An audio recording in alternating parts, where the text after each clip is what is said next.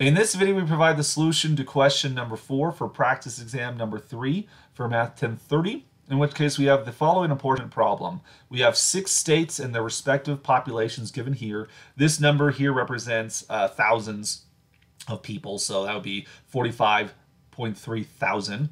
And we have 130 seats that have to be apportioned between them, buses for specific routes to be more precise.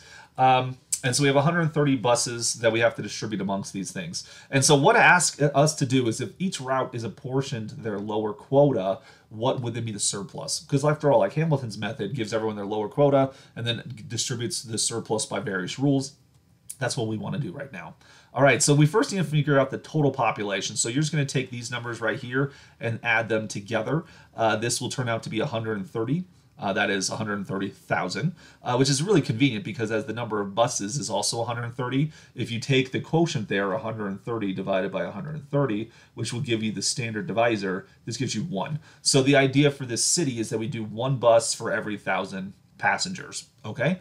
And as such, we then want to do the lower quota. We're going to take each of these numbers and divide it by the standard divisor, which is just 1, just means you'll just get back the number itself.